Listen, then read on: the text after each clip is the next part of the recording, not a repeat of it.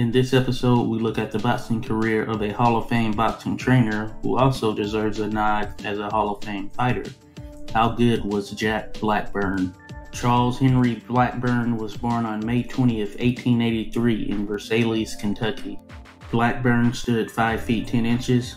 He had an aggregate weight of around 141 pounds for his career.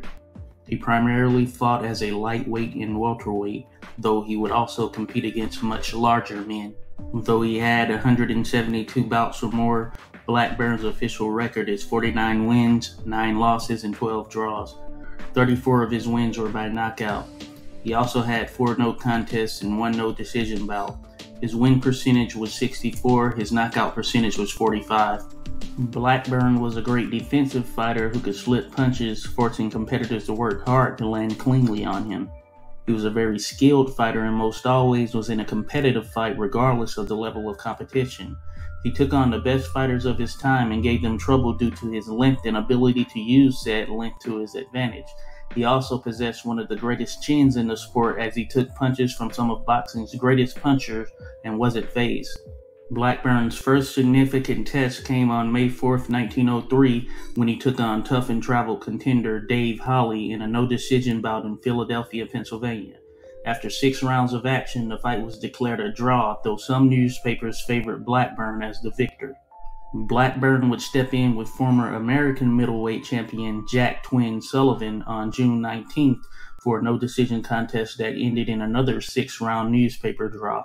Blackburn would commence in a series of tough battles to close out 1903, the first being a November 2nd contest with former world lightweight champion and a man regarded as the greatest lightweight ever, the Old Master Joe Gans.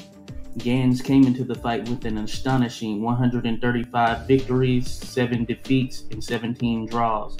Blackburn pulled out a thin newspaper decision in the 6-round contest despite being dropped in the first round. In the aftermath of the fight, Al Herford, Joe Gans' manager, claimed that Gans was out of shape for the fight. He also stated that Blackburn was too tough in game to box in a 6th-round contest and requested the rematch be 15 rounds or more, as he viewed a fight of that length as the only means for Gans to secure a victory over Blackburn. After dropping a 6-round decision to Dave Holly in their November 21 return bout, Blackburn would step in the ring with the Boston Bone Crusher Sam Langford, a man regarded as the greatest fighter of all time. The fight took place in Boston on December 23rd, with a prearranged draw to be rendered should the fight go the 12-round distance. The fight ended up going 12 rounds, and despite the draw, the Boston Globe, Boston Herald, Boston Journal, and Boston Post all reported that Blackburn had the better of the fight. Blackburn then stepped in the ring with former world welterweight champion Mike "Twin" Sullivan on December 31st. The fight was slated for 15 rounds and was ultimately ruled a draw. The newspaper sources favored Sullivan despite the verdict. Blackburn kicked off 1904 with the January 1st 12-round points victory over Ireland's Jimmy Gardner, followed by a January 8th draw with contender Sam Boland. Blackburn would then step back through the ropes in a return bout with Sam Langford on January 11th, fighting to another 6-round draw. Blackburn would meet Gans in a return bout on March 25th. Gans would be in top form this time as he won a clear decision over the 15 rounds. Blackburn would secure 2 6-round newspaper decision wins over Dave Holly and Sam Boland on August 26th and December 3rd. This would lead to a December 9th trilogy fight with Sam Langford. Both men were in top form during the contest, which would end in a 15-round draw. After defeating contender George Cole on June 10, 1905, Blackburn would move into a 3-fight run with rival Sam Langford, all within the same year. Their first meeting of 1905 and 4th in their fight series took place on August 18, 1905 in Leaperville, Pennsylvania. Langford would defeat Blackburn via decision in 15 rounds in a competitive fight. The two men jumped back into the ring on September 20th in Allentown, Pennsylvania. This fight would end in a draw after 10 rounds. Their final meeting was on October 7, 1905 in Philadelphia. The fight would end in a 1-round no contest. The Philadelphia Item reported the fight as being faked, thus prompting the unexpected early ending.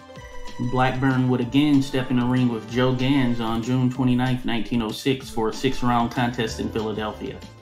Gans would put on a defensive display as he outboxed Blackburn, who was unable to land anything effective on Gans.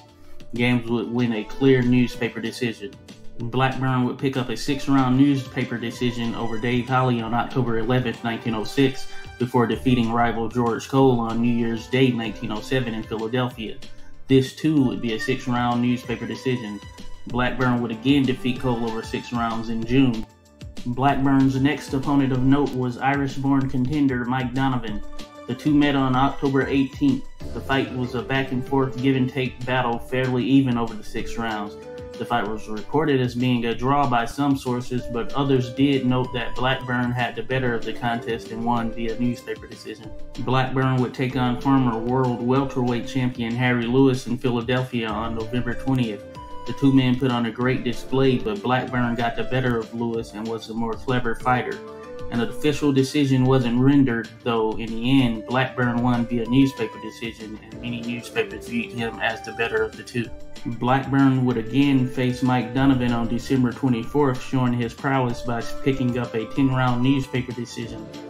After drawing with Donovan on April 21st, 1908, Blackburn would step in the ring with one of the greatest light heavyweights of all time and former world light heavyweight champion, Philadelphia Jack O'Brien. Fittingly, the fight took place in Philadelphia on June 10th. In a quick-paced contest, O'Brien would drop Blackburn in the opening round before outclassing him and nearly stopping him in the 6th and final round of the contest. O'Brien would win the newspaper decision with no dispute. After another 6-round newspaper points victory over Mike Donovan on November 23rd, Blackburn would pick up another 4 victories to close out 1908. Blackburn's career would come to a screeching but temporary halt. Blackburn was known to get into altercations outside of the ring. A January 1909 argument with another man led to Blackburn shooting and killing the man. Amid the scuffle, Blackburn received a knife slash to the left side of his face, which is prevalent in his fight photos. Blackburn was sentenced to 15 years in prison for manslaughter but got out on good behavior after 5 years. Blackburn resumed his boxing career in 1914, and after picking up a victory in his first bout since 1908, Blackburn would go on a losing skid. This started with a 6-round newspaper decision loss to heavyweight contender Gunboat Smith on May 20th.